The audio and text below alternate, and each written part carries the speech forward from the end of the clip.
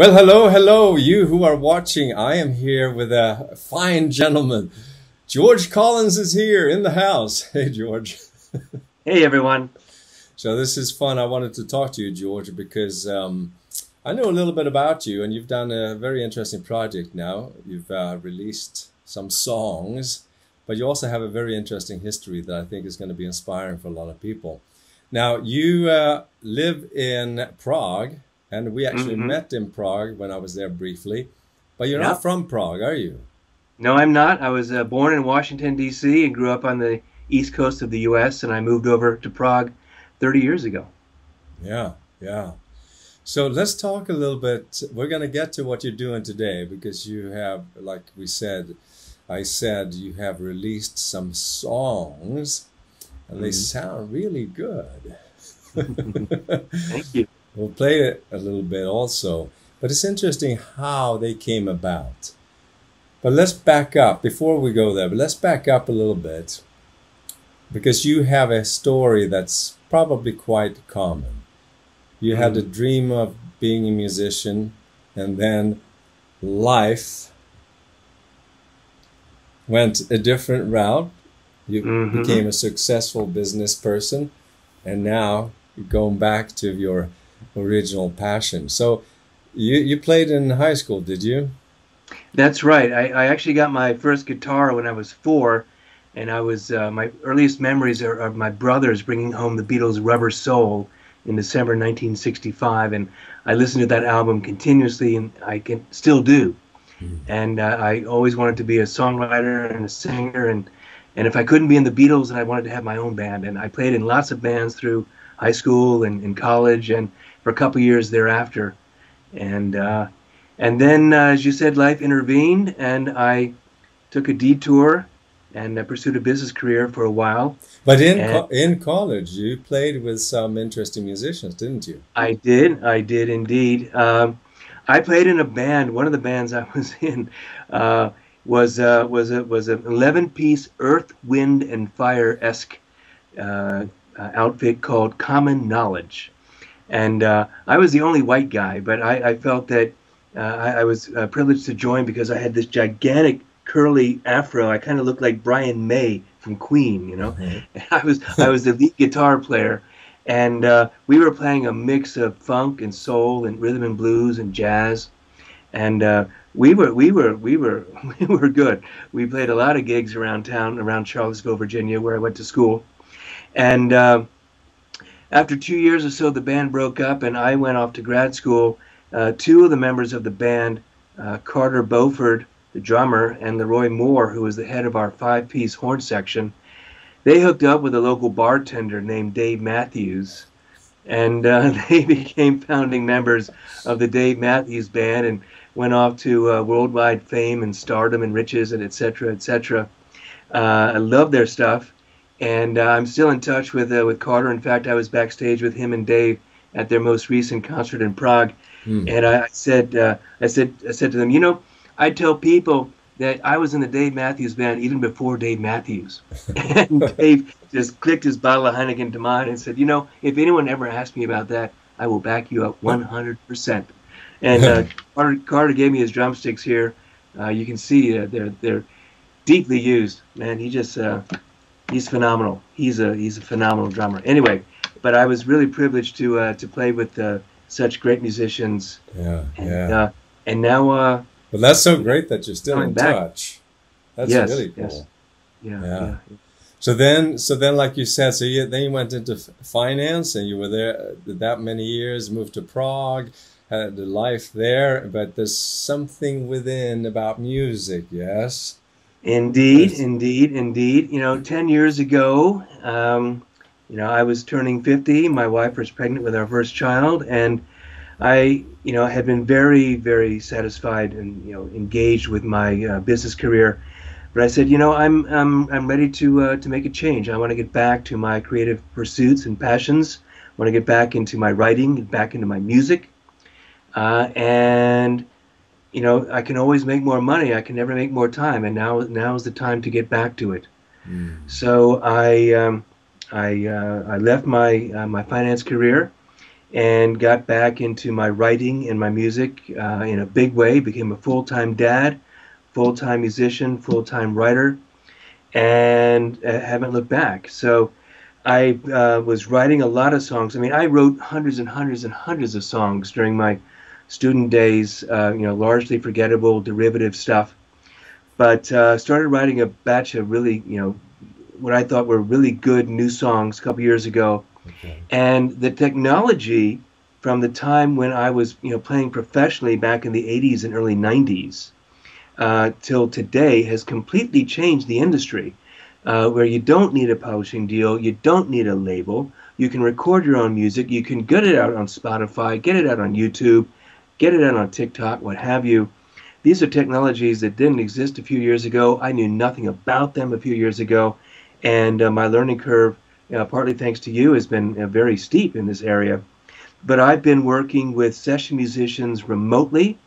Top quality people in Nashville and LA and New York, getting my music recorded, and then they send back to me to do overdubs and do my vocals, and I get my music recorded in a first-class way, and I'm able to get it out into the world in a way that is incredibly fulfilling, exciting, and challenging. And I couldn't be happier with it right now. And I owe a lot of this to you, Per. Well, thank you. I'm curious to know about that. But first, it is amazing when we embrace technology in that way that you've done. Yes. And I remember myself, frankly, when I wrote a lot of songs when I was in high school, and it was so difficult to record anything that came out remotely as I heard it in my head. And I thought that was extremely frustrating. And it would cost so much money to get something to sound even half decent. So, yeah, or maybe I just didn't have the skills. Who knows?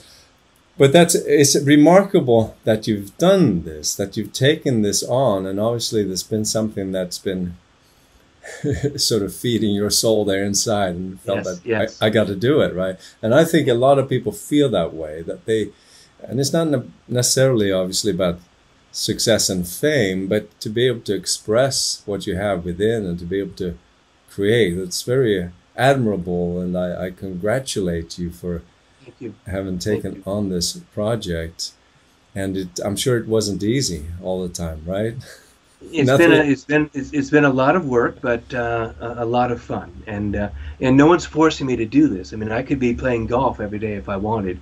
In fact, my golf buddies are out there. What are you doing? What are you doing? I say, no. I'm in the studio today, man. So let's play a little bit here, and then we'll talk a little bit more about how it came about and what you've done to prepare for it and so forth. So you have a bunch of songs, and we'll put your website is georgecollinsband.com, and from there people can go to various videos and audios and stuff like that. I'm going to play a little bit of a song here that's called "It's Been a Long Time." Mm-hmm. That's kind of sort of what we're talking about here, in a sense, indeed, right? Indeed. That's it's the title track to my. This is going to be showing backwards, but to the just released EP. Came out last week. It's been a long time. It looks fine. I think it's backwards for you, not for us. But yeah, anyway, yes. You see it? Okay, great. So it's the first 5 singles that I released over the past 8 or 9 months. And I called the EP "It's Been a Long Time" not only because it's the name of one of the songs, but also it sort of signifies my return to music full-time after a layoff of about 20 years, and everything that entails. So it's a double meaning with the title, which I find very fulfilling. Yeah. Well, let's play it here. Well, we won't play the whole song. Hopefully people will go and listen to the full song and your other songs. But let's play a little bit, and then we'll talk about, like we said, a little bit more how it came about and how you actually made this happen. All right? Are you ready? Listen to this, ladies and gentlemen. It's Been a Long Time with George Collins.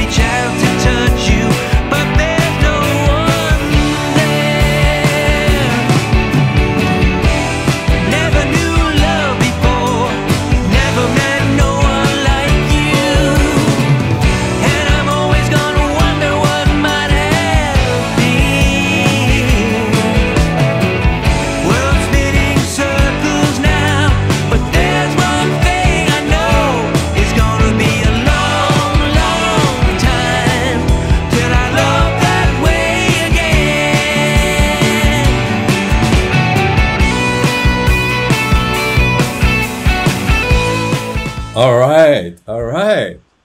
How cool is that? Yeah, thank you. Are you singing the harmony also? No, no. Some of the harmonies I'm singing, but I do all the leads, some of the harmonies, and I also have another guy doing some of the harmonies. Yeah, because that was crazy high there. So, how cool. So, only the vocals are recorded in Prague then? Is that it? Yes, but what I do, I mean, my process is, as I mentioned, it's a remote process, and so I write all the songs, and then I record demos with an engineer in a studio here in Prague, where I play all the instruments, Hmm. and I work with a keyboard player, but I'm doing the guitars, the bass, all the vocals, all the harmonies and backing vocals, and then I have a fully produced demo that I send to a producer in Nashville, and then he parcels out the parts to session musicians uh, based on the tracks that I provided, based on the charts that I provided, based on I'll even record bass lines or suggested horn parts or what have you. Send that all to them. They layer on the tracks remotely, and then it's a continuous process of back and forth, and tweaking and getting it just right. And Mm. once they've got the instrumentals just right, just as I want it, they send back to me. I go back to the studio here in Prague, lay down my lead vocals and some of the backing and harmony vocals, and send it back to them, and they do the mixing and the mastering, and boom. So each track takes a few months. Mm. It takes a long time, Yeah. but the end result is something I'm really proud of. Yes. Yes. And And you. this would not have been possible, back when I was starting out in the 80s and 90s. Right. Right. Amazing. Incredible. Very, very cool. So how about your, so how come then you found me? Because you've been, that was quite a, it's been a while. Yeah, yeah. I've been a member of the Singing Zone for, I guess, at least 5 or 6 years. When I started getting back into music and started performing, I was looking around online for different music courses and music programs. I came across your work, and it strongly resonated with my my practice, my beliefs, my value system, and it just worked for me. It really resonated on multiple levels, and I found it as I started getting back into performing in clubs around Prague. Just phenomenal in terms of, after a 20-year layoff, I needed to do a lot of work to get back into shape vocally, in terms of training my ear, in terms of building up the lung capacity, the freedom with the various body parts, the jaw, the tongue, the larynx, everything else. And so it was phenomenal. And then, a couple years later, when you started rolling out some other programs, the Business with Freedom, for example, I went through that twice. Hmm. And that is what really inspired me to start setting up, my own music business as an independent artist. Yeah. Initially, I thought I would just, write songs and sell them to a publisher. But your course and persuaded me that I can do this as an indie artist. I can set up a website. I can go on these platforms. I can release music onto YouTube and Spotify and all these other places, and do it myself, from Prague. And then, of course, the Peak Performance Mastery and the Perform with Freedom, they have been instrumental in helping me raise my game. Okay. And I just played last week my first gig in 2 years since COVID, and it was time to coincide with the release of my EP. But it was first time on stage in 2 years. You better believe I went through the Peak Performance Mastery and the Perform with Freedom in detail, taking notes and to make sure that I was ready for what was a very important gig, and as it turns out, a very successful one. Yeah. So really, kudos and thanks so much to you, Per, for not just the voice, but also the business side and the performance side, which all, it all integrates. It's wonderful. So thank you. Oh, wow. That is wonderful. And thank you. You're right. It does integrate. And when it comes to the peak performance, as you've noticed, it's not just about being up on stage. It's also dealing with all the setbacks when you're recording and all this stuff, all the crazy things, all the crises, all the business stuff, right? You got to learn to flow when things aren't flowing. Well said. I didn't say that. That was My Qigong teacher says that. No, that is wonderful. And when it comes to the voice, then specifically, Yeah. because many people think that, oh, either you sing or you don't. Either you have No. a voice or you don't have a voice. But you noticed the difference then, not having sung for 20 years. Oh, yeah. What did you experience then? Do you remember when you started training? Well, what's funny is that in my student days, I was a completely untrained singer. I just thought that singing was you just, got up and got in front of a mic and just sort of, sang. I Yeah. had no idea that you actually needed to train to build up your lung power, to build up your sense of pitch, to build up all the different tools and techniques that are required with singing. I just got up there and winged it. And, I made it work, but I'm sure that the people listening to it, I mean, they enjoyed my shows, but, I'm a much, much, much, much better singer now that I'm actually trained and having gone through your programs than I was, 40 years ago. It's quite incredible. So, yeah, when I got back, that's what I recognized was that I need to learn how to sing properly.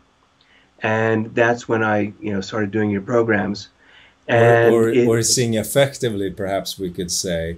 So yes, because yes. as you know, it's not That's necessarily about right or wrong, but also so that you can sing a full gig and you can do it the next day too. So the endurance and the strength also, right? Exactly. So that, I mean, when I do a live show, I'm up there for between 3 and 4 hours, and I play, 50 to 60 songs. And that's a lot of work, and you've got to be in shape for that. And I did not appreciate, when I was 20 years old, the physicality of it was, I was just sort of natural. But now that I'm 60, I need to actively work to stay in shape and keep my body and my voice in shape, and that requires training. It requires work. It requires effort and attention. Yeah. But the result is so much better. I'm, and I've even noticed in the 2 years now that I've been recording my songs. I was just in the studio yesterday laying down new tracks that are going to be released next year. And, I'm singing so much better now than I was even a year ago. Wow. It's just, the improvement is noticeable. And even my engineer commented on this. Isn't that a wonderful feeling? It is. I often talk about that I love to learn. I love to explore what's possible. But just that internal feeling of feeling a sense of improvement. It's a beautiful thing. Yeah. It is a beautiful thing. And, as I said, I'm 60 years old, and a lot of people my age are ready to just hang it up and sail off to the sunset. And I've got big ambitions for the future, and I know I'm going to be a much better singer, songwriter, musician, etc. in 2, 5, 10, 20 years. Yeah, that's cool. I've got long range plans, and I'm going to keep getting better. That's life is about what do the Japanese call it? Kaizen, continuous improvement. Yes. Continuous improvement. We studied that in concept in business school in the 1990s when the Japanese were cleaning the clocks of American businesses. But it's a concept I've taken on board and have integrated into my life. Continuous improvement, Kaizen. Yes. Continuous small improvements create a big difference after one. So, but this is so good because also when it comes to age, many times we have something happens to our body, and then often we associate that with, oh, it's age. Right. Well, of course, we can get away with anything perhaps in our 20s, but hopefully we become wiser in that sense, that we realize, okay, I can't take things for granted. I actually need to do something. But we can't use age as an excuse, because if let's say I can only sing for 10 minutes now, and I used to be able to sing, well, maybe it's just because you haven't trained. That's exactly right. So, yeah. So good for you that you have that mindset, because if you didn't have that mindset, first of all, you probably wouldn't have been successful in business. Second of all, you wouldn't have been able to take on a new project in your life and make that successful either, right? So this is Yeah, very inspiring. mindset is all. Mindset is everything. And then, following from the mindset, then you do the work. But Yes. it's a joy. It's a pleasure. When I finish my trainings, it's like I'm better. And this is good. Yeah. Or I wrote a better song, or I sang that lick really well. Yes. It's working. Which doesn't mean that we don't have bad days, and that's the whole Of point course we do. also Yeah, with sure. the peak performance and all of the business training and the voice training, is that it's on a good day we can get away with whatever, but it's on bad days that's when we need skills. Yes. That's what we train for. Yes. Yes. Yeah. Exactly right. Exactly right. Yeah, yeah, yeah. So that you've got that base Yeah. to get you over the hump, if you're running into any challenges or struggles. Yeah. You have that reserve to draw upon. Exactly right. Very cool. So this gig that you did now recently, that was at the Hard Rock, right? Yeah, the Hard Rock Cafe in Prague. It's the largest one in Europe. Yeah. And I timed it to coincide with the release of my first EP, and had a lot of friends down there. And it's a lot, there are hundreds and hundreds of people. It was a great gig. It was so much fun So to be how up on that stage. that's, yeah, and I was going to ask you that. So how did it feel stepping up on that stage? And it's been because of COVID also. It's been a while Yeah. for everybody, right? But how did it feel doing that?